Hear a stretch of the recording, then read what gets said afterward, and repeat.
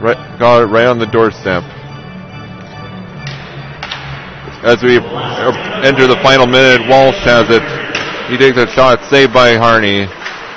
It goes in behind there, but he manages to smother that one and hold it for the face-off. Just a reminder that the next North Stars home game will be Friday, November 21st, as they get ready to play a pair of games against the Dryden GM Ice Dogs on the 21st and 22nd.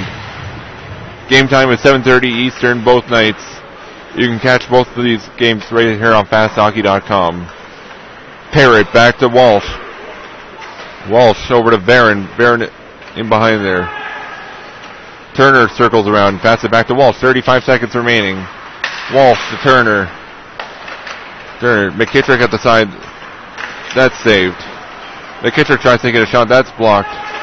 As Watson tries to get it out. 22 seconds remaining.